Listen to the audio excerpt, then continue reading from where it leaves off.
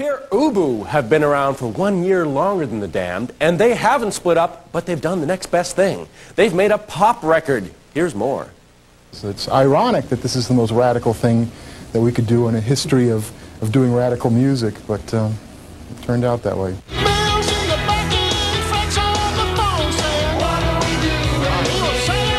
The most radical thing that Pere Ubu could do at that point was to do, I guess, a pop record. And that's how founder and frontman David Thomas explains Pere Ubu's new album, Cloudland, a surprisingly straightforward and tuneful effort from a band best known for turning rock convention upside down and inside out.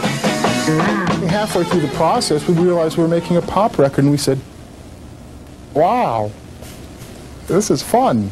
Cloudland won't worry the Madonnas and Bon Jovis of the world, but it is Ubu's most accessible and hummable collection yet. It's even got major label distribution. But if any of their cult followers think Ubu has sold out with Cloudland, think again.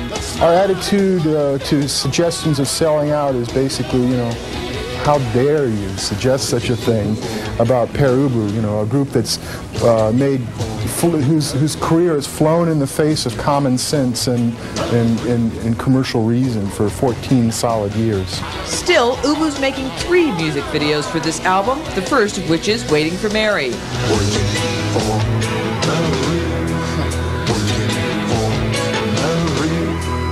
While Thomas looks comfortable strutting his very unique stuff on video, he remains very wary of the medium. And our main goal is not to embarrass ourselves, and then just to follow up, not to embarrass ourselves. Something else that's different about Pere Ubu. When they tour this summer, it'll be without road-weary synthesizer whiz Alan Ravenstein.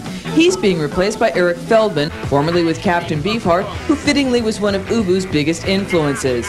Feldman says playing in Ubu's musical democracy is a world apart from working under a dictatorial genius like Beefheart. He's a very demanding, dominating figure and a lot of fun. And you kind of have to suspend the ego a little bit. He pretty much wants to direct everything that you do. So, a new sound and a new member. Any further surprises coming from Pere Ubu?